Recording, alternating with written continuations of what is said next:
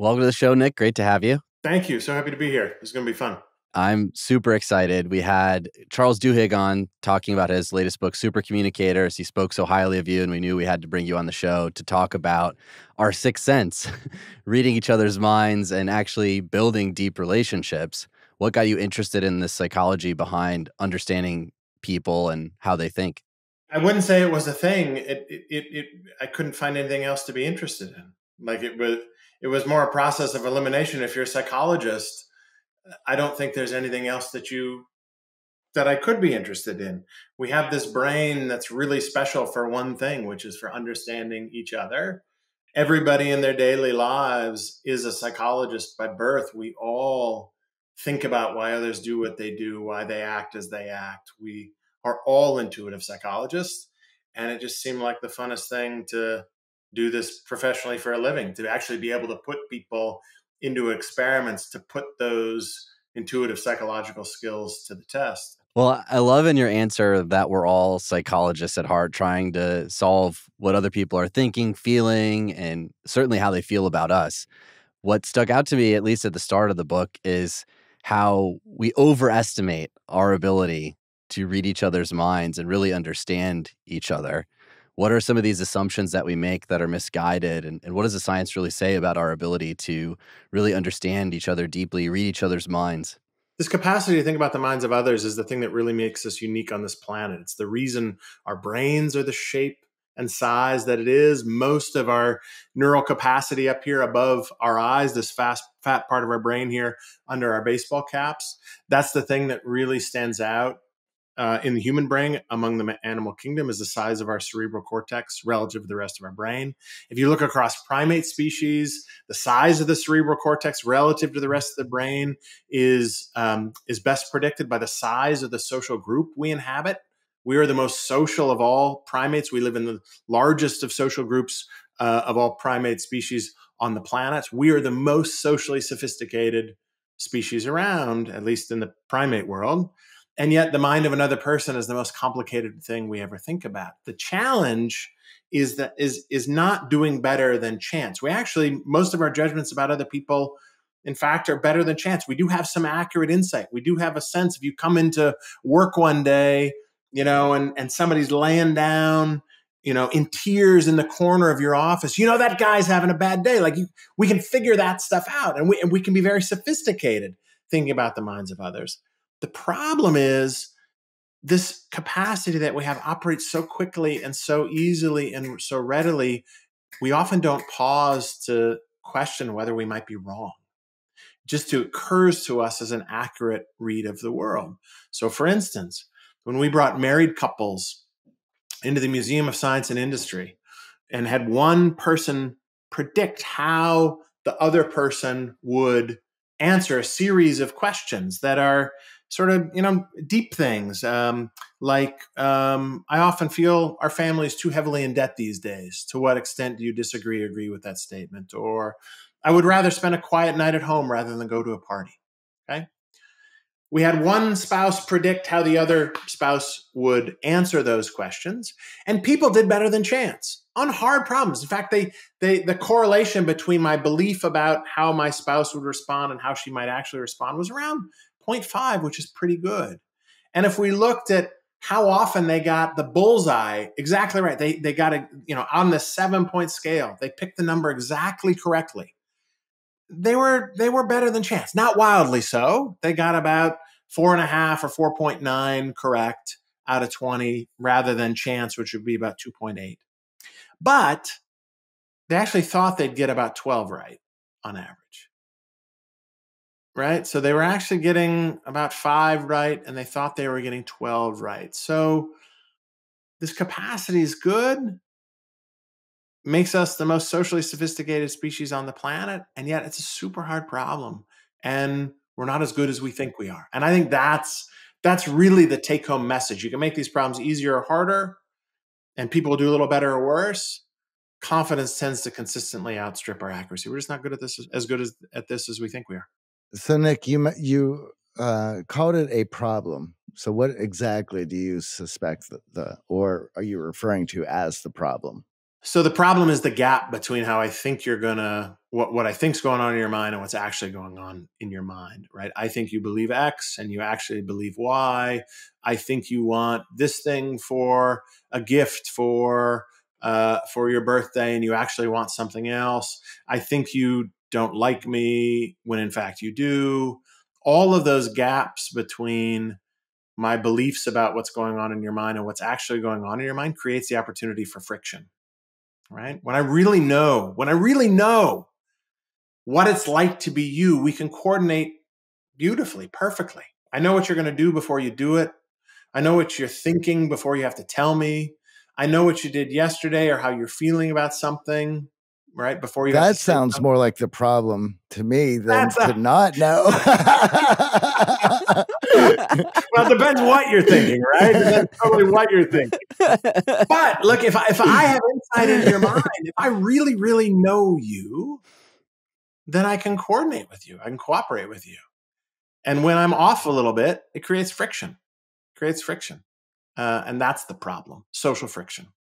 Well, I'm excited to share this with my wife because I know that there's been moments where we've disagreed. And she's like, you should know exactly what my favorite food is. And of course, a lot of this stuff we feel in the moment that we hold deep and dear, but we're shifting, we're evolving. Our beliefs, our moods, our emotions are impacting all of those thoughts that we're having in our mind. And it's definitely led to some arguments at the dinner table. It's definitely led to some confusion as to why I didn't read her mind perfectly. What is interesting, though, is there is that misnomer that like we know our partners so well because we've had those moments of pure synapse where we guess exactly what they're thinking or going to do. But then you also represented in the book that the science shows it's actually not that much better than just strangers in general. Like the difference is not as impactful as we think with our partners. Particularly for novel things, for things you haven't already discussed before. Obviously, if you tell me how you're really feeling about something, if my wife tells me she really, really, really wants to go see this play downtown this weekend, then I know, right? Then that's the only way we know what's on the mind of another person really when they tell us. But with novel things, yeah, it's surprising how little familiarity actually helps. And that creates what psychologists sometimes refer to as an illusion of knowledge. So, what we find pretty commonly in our data is that the more time you spend with somebody, the better you get to know them. Yes, that's true, right? There's a positive slope on that.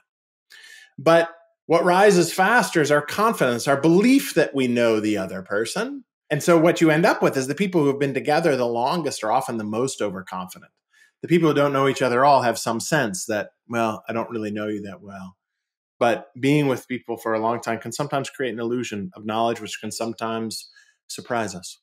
The flip side of this, and we talk a lot about this with our clients, it's one of the most impactful moments in our coaching program when we actually tease apart the cognitive distortions around how we view the world and what are those biases that are happening internally and distorting that view. We often have this overconfidence in understanding ourselves, and then that is projected onto others.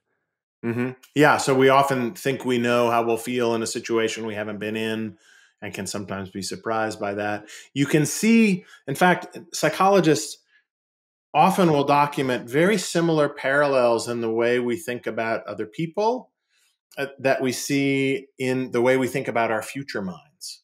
So, for instance, I tend to use my own mind as a guide to yours. I tend to be egocentric. So if you and I are in a room together and I feel like it's hot in here, right? I assume you think it's hot in here too. If I'm trying to explain something to you and it's clear to me, right? I understand this thing, then I assume it's clear to you as well. Those same biases show up in people's predictions of themselves in the future as well. So if you know something today, right, you've solved a problem today or some idea is clear to you, you won't write it down. You'll assume it will be clear to you a week from now. And you get to that point and you have lost it altogether. Very similar, parallel kinds of biases we have thinking about ourselves at other points in time that we see thinking about other people in the present moment. For all of us, we tend to, as AJ had mentioned, and you so eloquently put in the book, that we tend to overestimate how we view other people and what they're thinking, and we really don't have an idea of how we feel in our own mind. And I think a lot of this, it can be seen. I mean, if you take one of these personality tests, right? My answers one day will vary from another time and taking that test. And of course, the result is going to be completely different. I'm sure everyone here has taken several Myers-Briggs tests, and I'm sure there's a default where those things set, and that's how you think you're going to be feeling, and you can predict that. But if you had a bad day, your answers are going to be drastically different. And the analogy you used in the book that I thought painted a good picture of this was the long held myth of the iceberg, right? That we have this 10% and then there's this 90% that we're not using or they're not in control of. And in the book, you mentioned why that appears to be wrong and how you would like to, the analogy that you would like to use. Would you share that with our audience, please? So this is in the chapter on introspection, where we're talking about how well people can know what's going on in our own minds. And the common sort of the illusion that goes back to Freud is that we only use 10% of our brains. Of course, we're using 100% of our brains. There's no portion of our brain that's not being used. But the mistake that we sometimes make is that we do think we have access to the way our minds are working in ways that we don't really have. So one thing that psychologists have learned, this goes back to the early 1900s, the very dawn of our field, but was really documented most clearly in the 1970s or so, is that people are pretty good at saying what they're thinking or feeling. So, if I'm asking, if I want to know if you're happy today, I ask you if you're happy. How are you feeling right now? And you can say that. You can report that. What we're not so good at is psychoanalyzing ourselves. That is looking inward and identifying what's causing what, how our neurons are firing, figuring out exactly why we're feeling that way. We're kind of telling stories and those stories are not giving us direct access to the workings of our mind. They're inferences we make about ourselves, right? John, you might think you're feeling great today because you got this bright red shirt on and that just lifts your mood. It may have nothing to do with that, right? It might be that you got to control the thermostat today, so the room's just the right temperature. Well, I'm in Florida and it's hot, and this sheer shirt is just right for you. Then. Just right for you. Well, you mentioned something there that I have to just laugh at, and you brought up Freud, and perfect example of somebody. Well, when we think of psychoanalysts, we think of Freud. But if you start reading his literature, you're just like, this guy was on way too many drugs, and there's a lot of psychobabble in what he had produced. And so, if you're going to hold him up as the grandfather of psychoanalogy, well, we can generally see just how wrong and how much we just don't know. But the iceberg analogy, which I love about this, and I think this is why people have held on to it and it's burned into their mind, because if everyone thinks of it as, well, if this is me using 10% of my brain and I'm pretty awesome, imagine when I tap into that other 90%. Yeah. 90%. I'm going to be crushing it. Idling here. Yeah. The analogy that I used instead of the iceberg, which I think represents conscious experience in the brain a little better, is more like a house, right? Where there are parts of it you can look around and see. So, AJ, if I asked you, what your house was like, to describe it, close your eyes and tell me what, you could probably walk me through your house right now. You could tell me what's all there, right? But what you can't do is tell me how it got there. Like what do the carpenters do to get these walls up, and what was it like before then? And why is the wall this way and not that way? And why is that room there? And is this a load bearing wall or not? Right. You can't look beyond what's immediately visible to you to introspect on why things necessarily are as they are. Or we can think about, like if you're sitting in a classroom, for instance, you're going to be able to tell me what's on a screen in front of the room, right? You're going to be able to say what's up there, but you're not going to really be able to say why is the projector able to do that? Like you're just not going to be able to work through or be able to see all of those causal processes. And our brains are kind of like that, which is we've got access to the mental contents, right? What's projected on the screen, what we can see when we're inside a house looking around. What we don't have such access to is exactly the causal processes that are guiding it underneath, but we often think we do. That doesn't mean that Freud was right to propose that he could, through careful introspection, create all these amazing motivations underlying it. A lot of that's nonsense. But at least he did get one part right, which was, our brains work in ways we're not necessarily aware of. So at least that part was right. But I don't think there was any brilliant insight in that per se. I agree.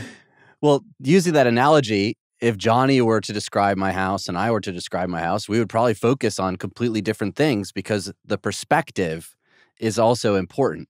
So we are often viewing the world through our perspective and then taking that same perspective and saying, okay, that's the perspective Johnny's taking. But when Johnny enters that room, he's going, man, it is freaking cold in here. I enter the room and I'm like, wow, look at the beautiful view outside the balcony because the room temperature is perfect for me because I set the thermostat.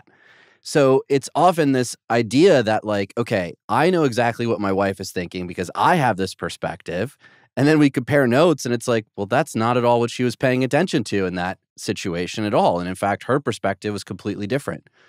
And you go through a few experiments in the book that are really enlightening around just how this perspective taking works for us and how it actually creates some of these foibles in our ability to read each other's minds. Yep. So I cover an awful lot of them. So when we don't know what's on, we don't know the person that well at all, or we're just kind of guessing, we tend to use ourselves as a guide. That can work really well. So if I think it's hot in a room, it's probably reasonable to think that you do too. If I think a joke is funny, it's probably reasonable for me to assume that you do too. If I think a problem is easy, it's probably reasonable for me to assume that you do too. The problem is we can't tell when others' perspectives are different from our own. So this creates a phenomenon like what psychologists refer to as the curse of knowledge. So if you know the answer to a math problem, you tend to assume that it's easier to someone who doesn't know it than it actually is, right? So giving people knowledge actually makes it hard for them to intuit what it's like to not have that knowledge. When we communicate with other people, we tend to assume that other people can understand and see our intentions more clearly than they can. So in one experiment we did, we had people communicating with somebody else in a context where it was either pretty easy to convey your intentions, or in a context where it was hard to convey your intentions. So we had them write 20 sentences, 20 statements on 10 different topics. For each topic, one of the statements they wrote was meant to be sincere, right? And the other was meant to be sarcastic, right? So John, you're going to write a sincere statement about AJ and also a sarcastic statement about AJ. Okay. So what would the sincere statement be? That he's a dedicated worker. Okay. What would the sarcastic statement be? Well, you're definitely putting me on the spot on that one. I have so many to pick from. That he's a dedicated worker. Right? That was actually the first thing that interchangeable. Yeah, that was the first thing that popped up, actually. Yeah. So when you're communicating with other people, it's not just what you say, but how you say it, of course, that conveys meaning. We had people communicating either with their voice, talking, or typing to the other person. And typing is when we type to each other, a lot is missed. Okay. So we had them communicating sincere or sarcastic statements. You knew as a sender that they were sincere or sarcastic. We had our senders predict how many of the recipients would be able to guess correctly out of these 20, how many are sincere and how many are sarcastic. We also had the recipients then tell us of these 20, which are sincere and which are sarcastic. Now, in the abstract, it's not going to be a surprise that in this experiment, people could actually detect sarcasm better when you could hear what they had to say than when you couldn't, right? So when you could hear what they had to say, they get about 75% of them right. They still miss quite a few, but better than chance. But when they were just typing to each other over email, they were barely better than chance. They got 56% right, okay? So that's kind of not a surprise in the abstract that we can interpret things better when we hear what somebody has to say than we just read it. But that obvious thing wasn't so obvious to the folks who were actually communicating. They predicted that their recipients would get around 80% accurate, regardless of whether they were talking to the person or typing to the person. They didn't seem to appreciate that typing, AJ's such a hard worker, isn't that nonsense, right? They didn't seem to appreciate that their sarcasm wasn't coming through their fingers, right? So they didn't think that how, the medium through which they were communicating mattered for how well they were actually communicating to another person, right? So this thing that's obvious in the abstract is not so obvious in practice. They were being egocentric. It also wasn't obvious to the recipients of this. The recipients who were, 75% right when they heard what the person had to say, but were only at chance when they were reading, they actually thought they got 90% of these on average right in both the email and the voice condition. So they were the most overconfident, and they were totally clueless about how the context in which they were communicating mattered for their ability. So here we see a problem of egocentrism, right? So, John, I'm teasing you about something. I think it's obvious I'm teasing you. I sent out this funny email, right? And I think it's obvious, it's clear. You go off the handle because it's not obvious to you and you're pissed off. That's how friction can arise, for instance, from egocentrism. Just one of many sorts of examples like that. Yeah, and we've seen the rise of the shorthand, the /s, in written communication in these formats to denote sarcasm, and the emojis, and trying to add an extra color to what we're typing. What's fascinating to me is how poor we are at predicting what that future behavior or reaction will be in that moment. So there was a violent attack of someone in a car that was posted on Reddit. And if you actually look at the comments were all, man, I would have ran that person over. I would have got out of the car and gotten violent with them. I would have reacted in such a bold way based on what was happening to them. And the person replied to these people that in the moment, I froze. And we have this idea and this prediction in our mind that if someone is racist in front of us, or someone is violent in front of us, or someone gets in an accident in front of us, we, in our altruistic state, will rise to the occasion and be the most heroic version of ourselves. But that prediction is actually quite faulty in reality. Yeah. So, and again, this gets back to our conversation earlier about how we were guessing not just at the minds of other people, and we can often get that wrong, but when we're thinking about ourselves in a different context, how might we have behaved if we were in a different situation? We also are doing the same thing. And imagine that we would be thinking or feeling about it at that point in the same way that we are right now. So one example that I sometimes mention, not long after the September 11th terrorist attacks, Mark Wahlberg, movie actor, tough guy, he was actually supposed to be one of those planes. And he was interviewed by Men's Health magazine. And he told, after all of this goes down, we know what was happening in those planes. We know what was going on. We understand the risk that was involved. All this stuff is clear to us now, right? Just like my sarcasm is clear to me when I type to you, and I therefore assume it'll be crystal clear to you. We know all of this stuff after the September 11th attacks.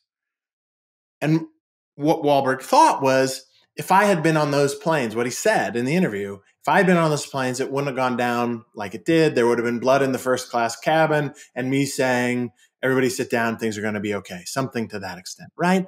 It's easy for us to imagine that when we are sitting here cool and calm and collected, and we know that there's an emergency out there, that we would rise to the occasion and feel about it then exactly the way we do now.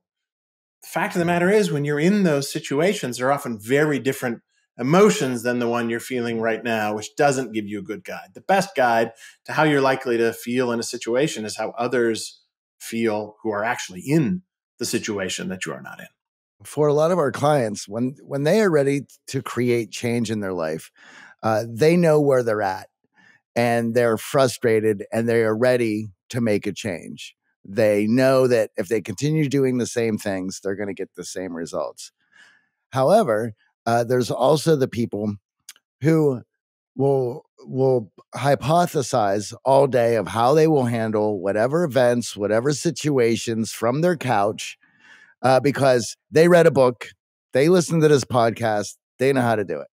It's like, okay, well, when you're able to do that consistently in real life, right? Not in your mind, all right, you let us know what those results are, because those people who are ready to make change in their life, they've already played it out in real life multiple times and did not like the results and realize it's time that I have to make changes in order to get the desired results.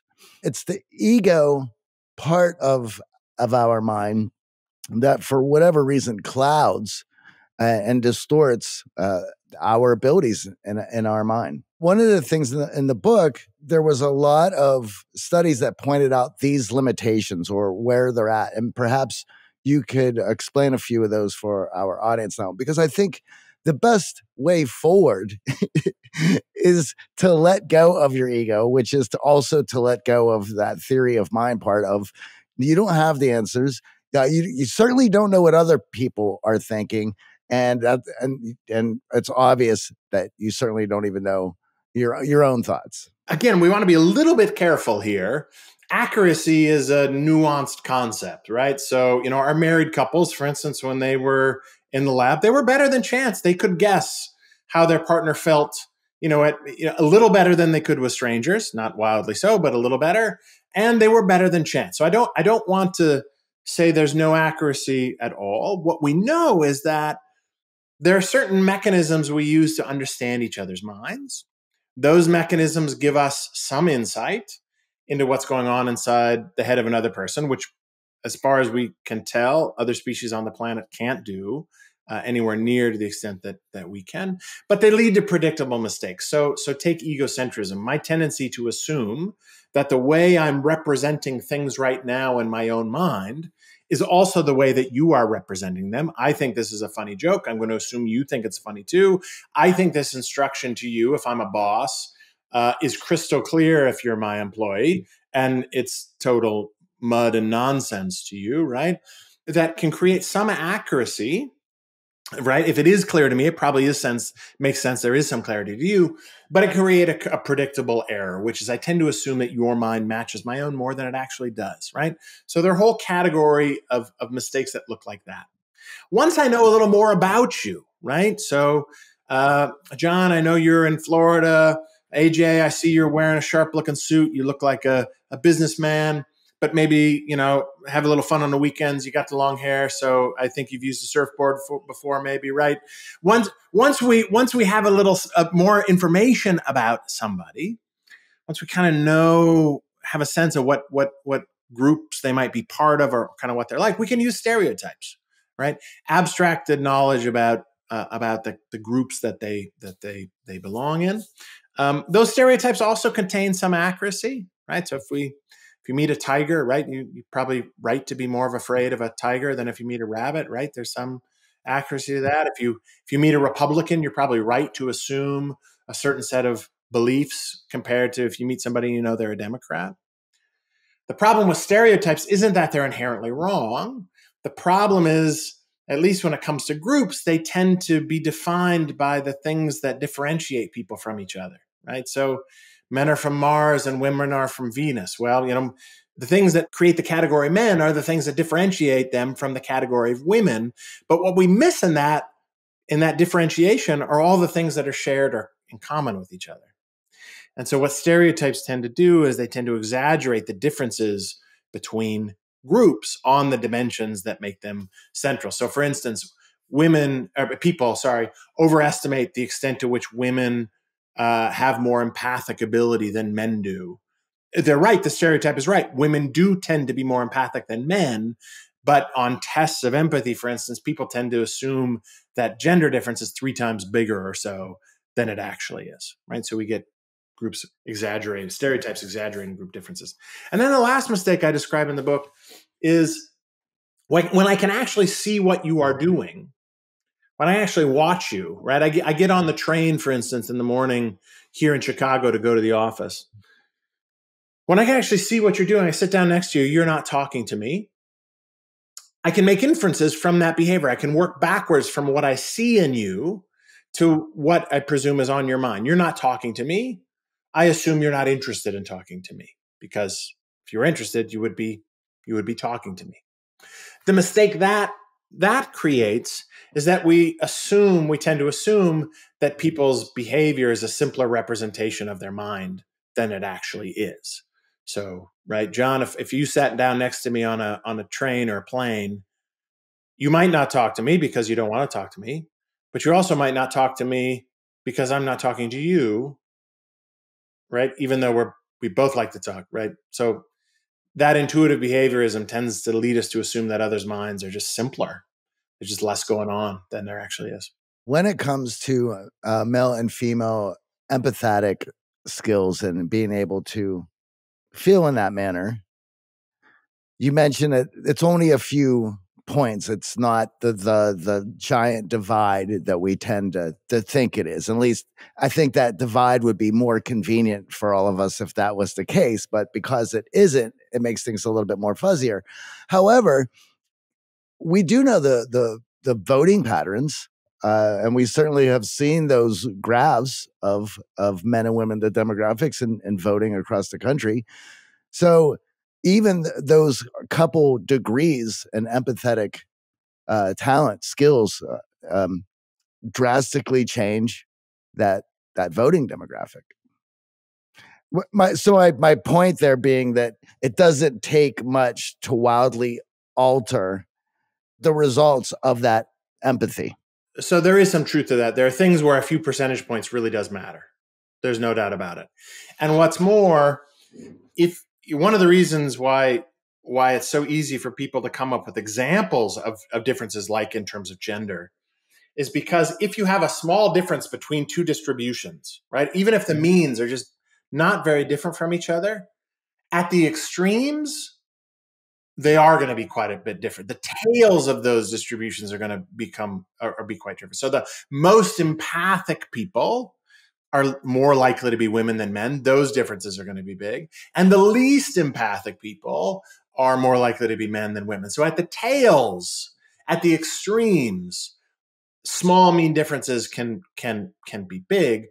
But when it comes to gender, for instance, most of these distributions overlap almost completely, right? The gender, just to stay with that for a minute, is the only individual difference dimension that I know of in psychology where somebody had to propose a theory that the two groups are not actually that different from each other. Janet Hyde, the gender similarities hypothesis, right? That mostly our theories are about differences, with that one exception, right? But let me give you another example about these stereotypes. Let's take politics. You mentioned politics, right? So this is a place where friction causes a real problem. You have, I'm sure, heard and probably observed that political polarization is increasing in the United States, and it has been for at least the last 30 years or so. What has really been increasing, though, is not so much the differences between people who say vote Republican or vote Democrat if you ask them about their beliefs on a bunch of different things. Those are actually staying pretty much the same. What has really been diverging are people's beliefs about what the other side believes. Perceived polarization. People have increasingly come to see members of the opposing side of the political spectrum as increasingly extreme in their beliefs. And we've been getting more and more and more wrong about what each other believes. But what's driving polarization in part is not actual changes in people's beliefs, but my beliefs about what the other side believes.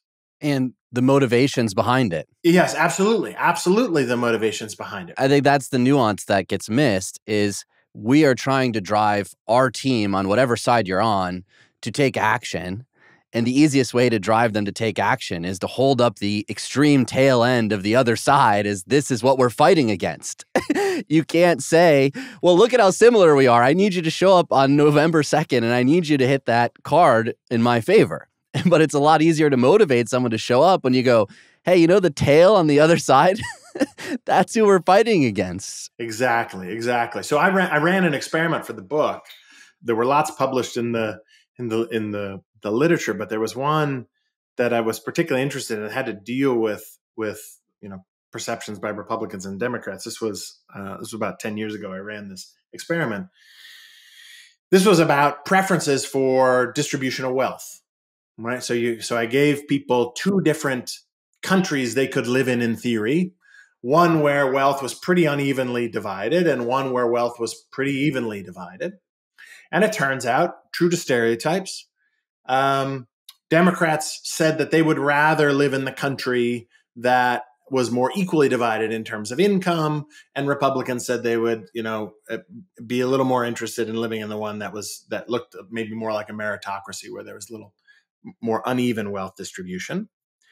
But those two groups differed by only a couple percentage points. People thought the gap was about 50%, right? So this is the way in which stereotypes can provide some accuracy, some insight, right? We often will get the direction of effect wrong, but it can get the magnitude really wrong. And that magnitude really matters, right? If I believe the other side has a particular view, but they're, really extreme, really crazy, gun control nuts, or really crazy gun advocates, right? Well, that's scary. That's what pushes motivation, right? AJ, when you hold up those tails, and those tales are increasingly misperceived.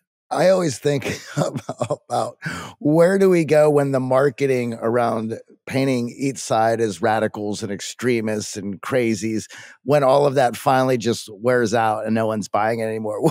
How do they motivate everyone after that? Because we're already at the other side or loonies, and that's it. I remember when I was a kid, and I don't know if I'm older or younger than you guys, but we're in the ballpark, maybe in the, at least within a decade or two of each other.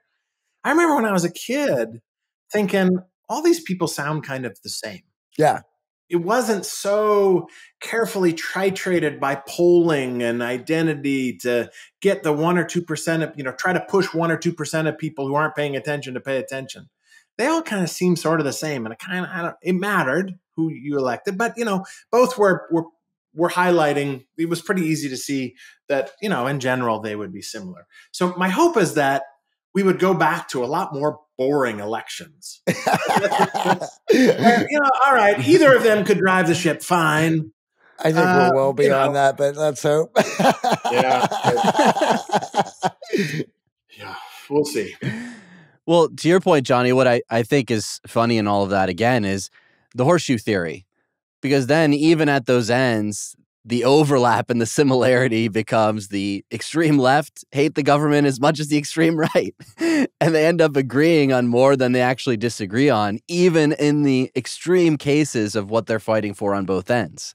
What I'd love to touch on, and this is, again, this perspective taking that I know a lot of members of our audience take, and ego comes into it, is this feeling that when we share with others, in order to build a connection, we have to go slow.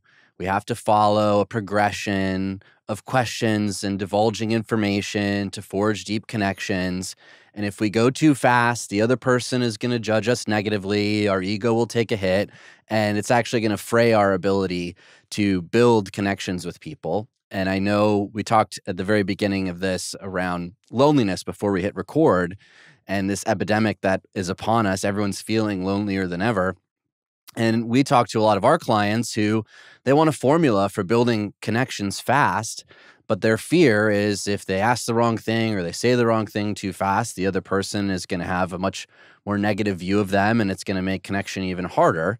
And I know you've done some great work in this area around how we forge connections, how we ask the right questions, how we divulge the right information that actually makes it happen a lot sooner and a lot faster, counterintuitively to us, than we believe. Mm-hmm. And I think again the part about our research and at least our perspective on these kinds of problems that is interesting and at least seems important to me is comparing people's intuitions about how they ought to behave in these contexts compared to how they actually ought to behave. Again, putting our kind of intuitive mind reading to the test, and we find just in lots and lots of different ways. We've been doing this work actually since but largely since we published Mindwise over the last decade or so, that people just underestimate how positively others respond when you reach out to them in a positive way to connect. People are overly reluctant to sit down and have a conversation with a stranger, like on the train or a bus or a cab or a plane, because they assume the other person's not that interested in talking to them. And they're just kind of wrong about that. And they fail to appreciate that if you reach out to somebody else in a positive way, they tend to reach back, right? If you walk around smiling at other people, what do they tend to do to you in return? Right? They smile back. And yet we have a lot of these theories. We look at other people, they're not smiling at me, right? So this is kind of the intuitive behaviorism problem. We infer what's on their mind from what we see them doing. They're not smiling at me. I assume they don't want to smile to me. They're not very happy at the moment, right? And that can create a lot of these mistakes can create barriers that keep us from opening up and connecting to other people as optimally as we could in ways that actually keep us overly lonely, I think. So deep conversations are one example. We're a little overly reluctant to start a conversation with strangers, people we don't already know well. And once we're talking, we tend to stay overly shallow. We tend to assume that we might want to get to know somebody. We might want to connect with them. We might want to understand their minds a little better. We might want to know a little bit more about what their background is like, what their life's been like, how they got here, have a really meaningful, interesting, deep conversation. And yet, we're a little worried about how they might respond if we do that, if we ask them this deep question. And we just find that people are really off about that. Just like we underestimate how positively a stranger will respond if you reach out and say hello to them, we also seem to underestimate how positively others respond when we actually open up to other people and take a genuine interest in them. So what we do in some of our research, and I do this now with all of our incoming MBA students at the University of Chicago. Second day, at least we've done that the last couple of years, second day of their orientation, they get a session with me on becoming a Boothie, right? Becoming a University of Chicago MBA, which is all about the importance of being open and honest with each other so that we can figure out what's true about things, right? A university thrives on free expression and on open inquiry and understanding. That's what makes a university a university. We're fighting against, yes, I see John's eyes going up there. We're fighting against norms that are pushing in the opposite direction. We're trying to be different in Chicago in lots of ways. And so I tell them, in just a minute, I got 300 students in a room. There are 700 total, but I do this over a couple of sessions because we don't have a room big enough. I tell them in just a minute, this is their second day of orientation. So I'm going to sit you down in just a minute with another person, pair you up with another person here, and you're going to have a conversation, not a shallow one that, talks about the weather and where you're from and what you want to do when you're here and, all the standard safe stuff we talk about, but that actually tries to understand this other person and create a meaningful connection with them. It actually tries to reach in to their mind and touch them, right? Learn something meaningful. Questions like, what are you most grateful for in your life? Tell me about it. Or if I was going to become a good friend of yours, what would be most important for me to know about you? Or can you tell me about one of the last times you cried in front of another person, which Charles might have mentioned to you when he was on your show?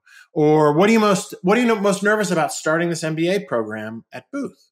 And before the conversation, we ask them to tell us how they think this conversation is going to go. Right? So we ask them to imagine how they're going to feel at the end of the conversation and how the other person is going to respond. Mostly they think this is not going to be very good. This is going to be weird and awkward, and the other person's not going to really care about what I have to say, and this isn't the right place for this. And in fact, when we asked our students this year, would you rather have this conversation or take a break? 25%, roughly about 24%, of our MBA students, most outgoing extroverted people on the planet, you might imagine, about a quarter of them said, I would rather take a break than have this conversation with this other person, right? We then pair them up. They go out and have this conversation. They then come back and tell me how the conversation actually went. Now, they knew exactly what questions they were going to discuss. It's not like there's no surprise here. It's not like, they knew exactly what the context was going to be. And yet when they come back, they tell me, the conversations went way better than I thought they would. I thought they'd be really awkward. Turns out telling somebody what you're grateful for and hearing it from them, not awkward at all, right? Opening up and sharing what you're nervous about and having them do the same thing, not awkward. It just isn't weird, mostly. And certainly is nowhere near as weird as they think it will be. And at the end of this, when we ask them, now that they've had this conversation, would you rather have had that conversation or taken a break? Remember, about 25% beforehand said, I'm out of here. I'd like to take a break. After the conversation, it's less than 2% say they'd rather take a break, right? Have taken a break. And so I think that suggests, AJ, that these theories we have in our minds, these beliefs we have about how much we can open up and reach out and take an interest in other people and genuinely get to know another person, ask them stuff that we really want to know about, and answer things that they would want to know about us. We've got a lot of psychological barriers in our own mind, walls that come up that keep us from reaching out and engaging. And of course, if I think, AJ, having this conversation with you is going to be bad, I won't have it, right? I won't do that. John, I'll stay in the shallow end of the conversation pool with you because if I think I'll go too deep, it'll be bad. And then, of course, we don't learn that our beliefs might be wrong. I want our listeners to take that in, because a lot of them are always going to side on conversations that are analytical in nature, problem solution oriented conversations that they can easily breeze through and not have to open themselves up to any scrutiny. However, sure, you might be able to solve somebody's problem, but you're not connecting with them. You're not sharing emotional space. And all the questions that you had brought up are medium disclosure. They're talking about dreams, talking about things that are our experiences. So we have to talk about how we have felt or how we will feel or what gets us fired up. We have to share.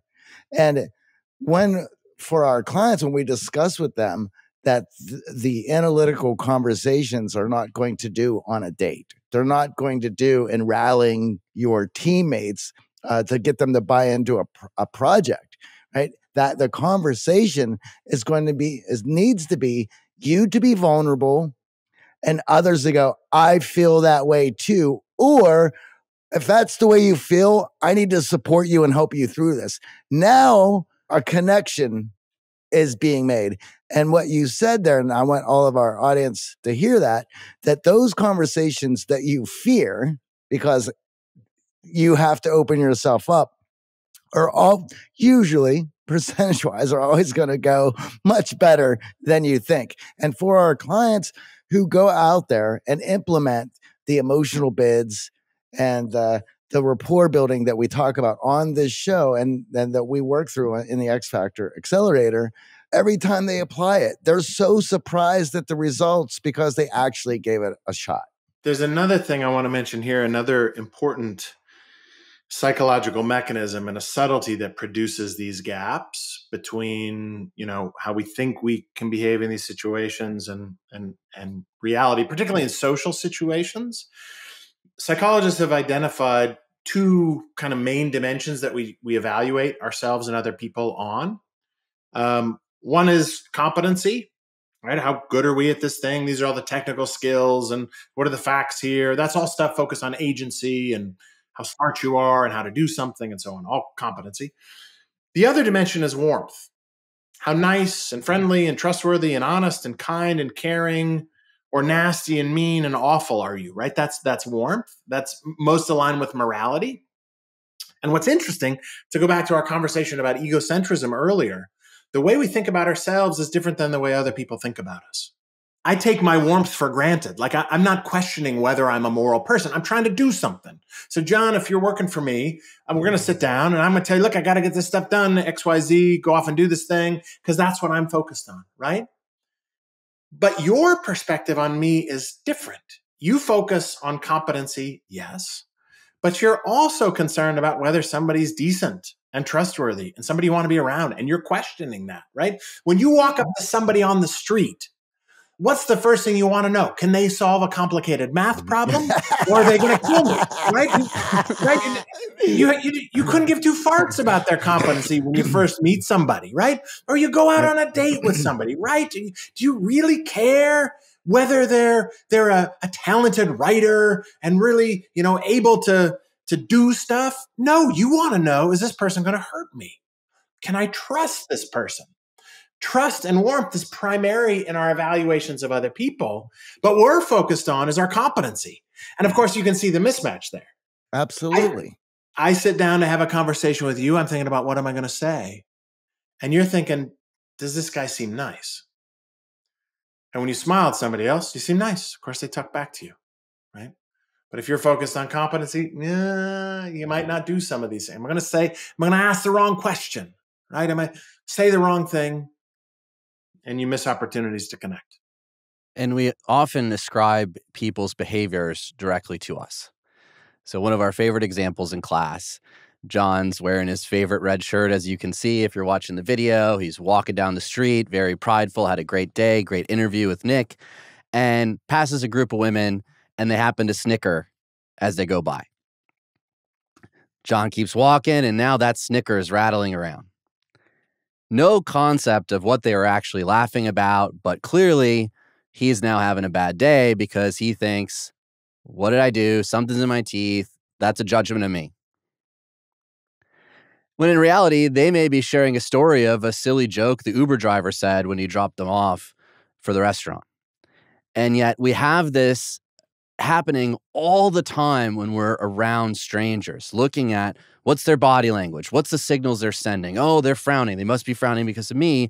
And it's creating all these barriers in our mind to connection that keep us from even getting to those deep questions, that keep us from even taking that chance and that risk on one another. And it also happens in the digital world, where we're seeing people post about things going on in their life. And we're like, we don't want to bother them. Oh, they're having such a great time and things are going so well for them. And I don't want to be a bother. I don't want to take time away, or they can't be interested in reconnecting with me, and create these barriers mentally that then put us in this state that's just awful for our health. We need, as social creatures, to have deep relationships for our personal well-being, for our longevity. And yet we're using all of these signals and ascribing them personally to ourselves, and then we're robbing ourselves of those connections. So there's a concept in psychology that I think is the most liberating of all phenomena in the field, and it was identified by my PhD advisor, Tom Gilovich. It's known as the spotlight effect. And this is people's tendency to believe that others are paying more attention to them than other people actually are. So in the famous experiment that he did on this, he brought people into the lab, and they were in a conference room. These are college kids, okay? These Cornell undergrads. And they come into a conference room. There are a handful of other students sitting there. But before they sit down, the experimenter pulls you aside and asks you to just put on a t-shirt. Just put on this shirt before you go into that room. And the shirt is emblazoned with a big picture of Barry Manilow on the front. Now, you might be a Manilow fan, but come on, most people aren't. And that's a little embarrassing if you're a college kid to be wearing around a Manilow shirt. People then went and sat in the room. And once they were in there for a minute, the experimenter says, oh, sorry, you've been in, we got to have you do something else. You're coming too late. Pulls the Manilow shirt wearing person out of the room. At which point they ask the shirt wearer to predict what percentage of people in that room will be able to identify that it was Barry Manilow on their shirt. They think about half of the folks in the room will be able to do this. They then ask the people in the room, hey, there was somebody here just a moment ago, and they had an image of someone on their shirt. They give them multiple choice test, right? Chance is 25% out of these 4. Can you say who was on this person's shirt? And they can't, above chance levels, at 25% roughly, get it right, meaning they had no clue. They weren't paying attention to you at all. It's easy to walk around in the world thinking the world's about us and paying attention to us. And when we see signals for them to assume that it's about us, and other people just don't care about you that much. You're the center of your own world, not other people's. That is the most liberating phenomena I've ever come across in the entire field. Just relax. Other people don't care as much about you as you might fear that they do. You really dated yourself on a Barry Manilow joke. I'm 50, so I'm talking about Mark Wahlberg and Barry Manilow. I'm in trouble here. I can tell. I can tell. And with that, a lot of our listeners are going to be listening to an edited version of this. We're in 3 different locations. We're trying to communicate over video. There's mistakes. There's mishaps. We phrase the wrong things, and we cut all of that because what we present to the world is a polished podcast, hopefully that people can engage with and they enjoy.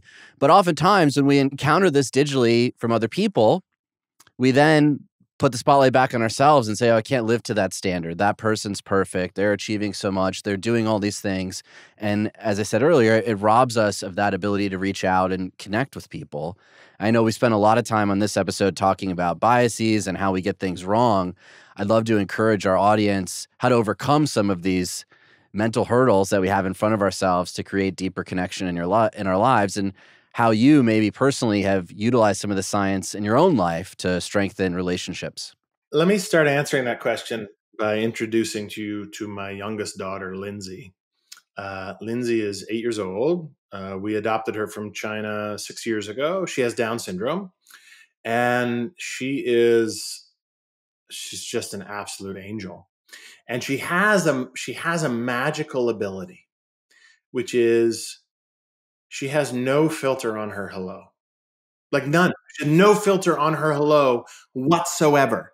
She is the most popular kid in her school, as far as I can tell. Everybody knows Lindsay because she says hello to everybody. It doesn't matter how their face is looking. She doesn't worry that what they're thinking about her.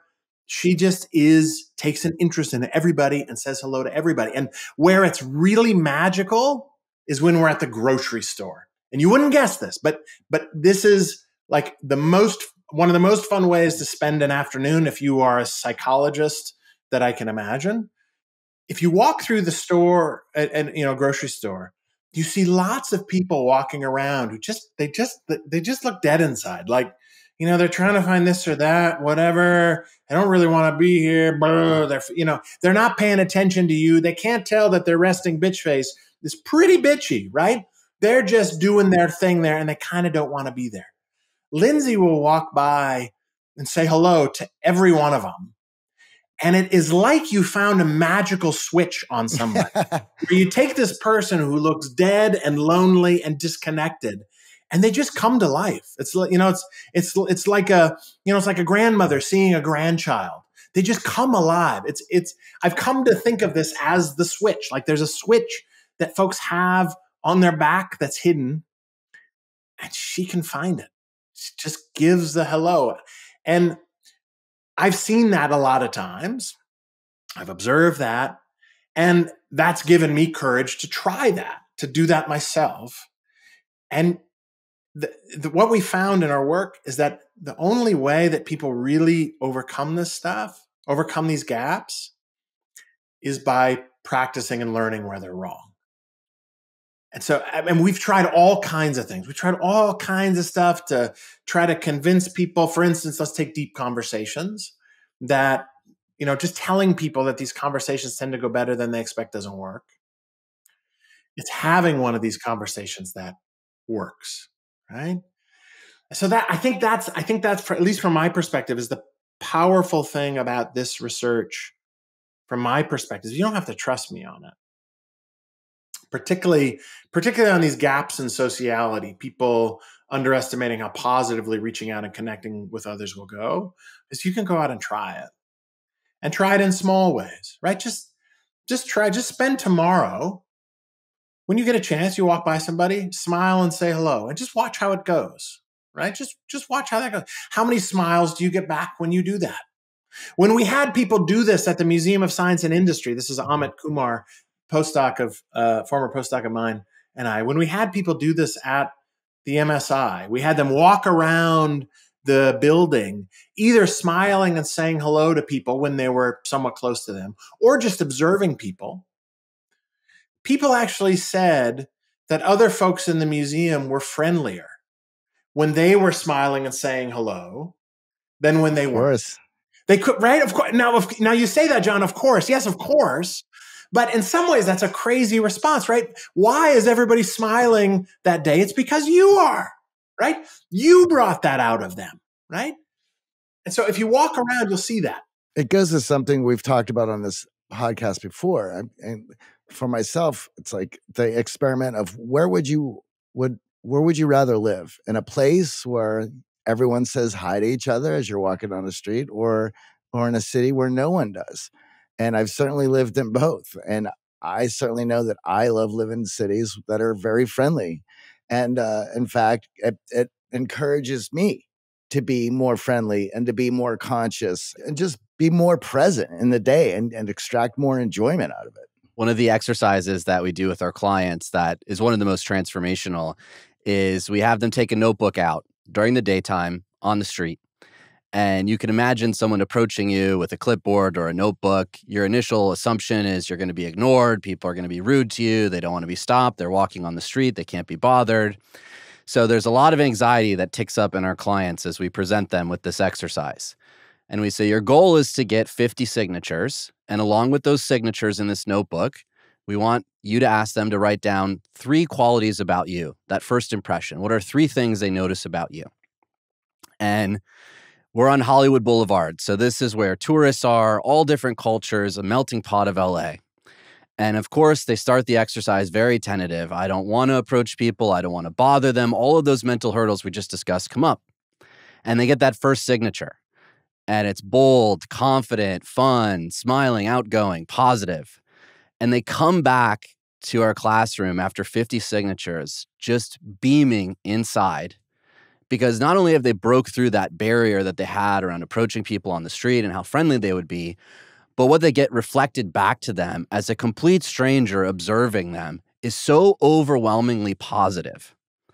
So not only can you stop someone on the street who's busy about their day and no interest in potentially talking to you because you're holding a notebook, right? Like we've encountered those people who want to stop us to sign something, a voting initiative.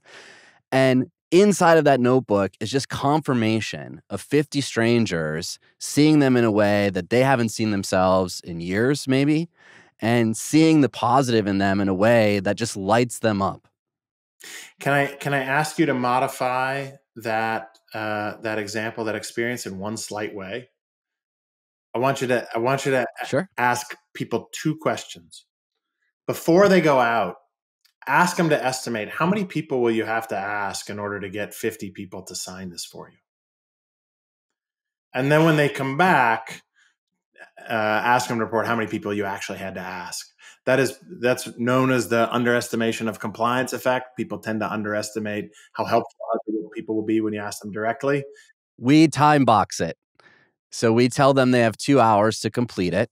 And they all say, there's no way I can get this done in 2 hours. Absolutely no way. And we're literally right outside the street. They've been on the street all week long. So they've seen all of the number of people on the street. You could literally walk 1 block and talk to 50 people. So we say 2 hours. Immediately their response is, there's no way I'm going to get to that number. And oftentimes they come back in 90 minutes or less after they've burned through the nervous energy at the start, just exuding this smile that I got 60, I got 70, 50 was a breeze. Well, the other thing about that is for the first hour, they're doing it on their own and their mind is looking for the perfect person. And so they realize that they're not going to get any signatures if they continue to look for the perfect person. And by focusing on the perfect person, you're only making it harder on yourself. So the second hour, we change it up. So we pair them up. And now the one person you're working with, he picks out who you're approaching. So they don't have a choice in the matter. And now that they don't have that choice and their brain is not trying to figure out who's going to do the exercise, they're now focused on just doing the exercise and making a good first impression. And that blows their mind because they get to see the comparison. Yeah, that's awesome. I love that. That sounds like something I need to do with my students in class. I remember I was at the university in the country north of us here in the United States a couple of weeks ago. And one of our former PhD students we were talking about this effect a little bit. And she came up to me and she said, I don't know if I ever told you, but when I was in graduate school, I experienced this effect and it kind of changed my life. I had to go down to the Winter Garden in the middle of the business school building at the University of Chicago. And I had to get a bunch of people to fill out these surveys for me to finish up my dissertation. And I was so terrified about this. I thought nobody was going to want to do this. I'd never be able to get this finished. And she went down. She was basically never rejected by anyone. It's now not usually that extreme, but certainly was way easier than she thought. You asked me how this research has changed my own life. Two things. One is, I guess a lot less is at what's on the mind of another person, and I ask a lot more. And the value of that is it gets deep right away, right? So, I don't guess what my students are thinking. I ask them, how are you doing now? Right? I had somebody in my office last week who was going through a hard time. And, you're worried in situations where there's extreme stress. You're worried about self-harm and suicide.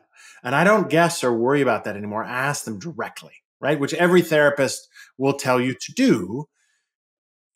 Are you thinking about hurting yourself? Are you contemplating suicide? I don't have any reluctance at all in asking those genuine questions about what's on the mind of another person, because I know that's how I'll know. And I know people tend to be interested and open and responding if you ask them directly. The other thing, when it comes to overcoming some of these psychological barriers that keep us overly disconnected, I'll reconnect again with Charles Duhigg, who mentioned my name to you the first time. In his first big blockbuster book, The Power of Habit, he described the importance of turning behaviors into habits if they're going to be sustainable over time. That's absolutely true with social actions as well. Absolutely. If you want to be kinder or more sociable, that's not going to work, right? You're not going to be kinder. But what you might do is create a habit of, say, passing along third-person compliments. That's something that I have done. So if I hear somebody compliment somebody else, it is just now an automatic trigger. I'm going to tell the person I heard complimented that somebody was loving them behind their back. And it now is just automatic. I don't even think about it. I hear a nice thing said, and I will pass it along. And so when it comes to behavior change, think small and think concrete in a way that can then be replicable and repeatable. Good thing about these social behaviors, by the way, is that it tends to feel really good when you're doing them. So it's not like exercise, which sucks, right?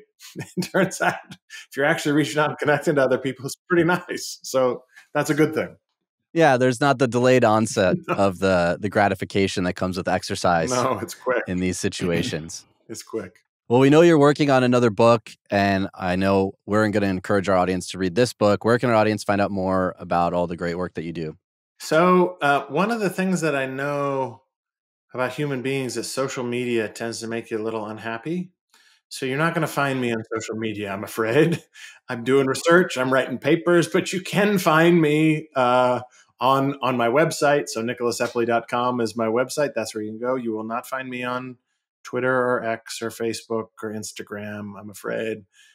Too much social comparison, too much unhappiness there. But if you go to my website, you can find all the papers that I've published. You can find links to the book. You can find videos that we've done, podcasts like these that I've done, and that's the place.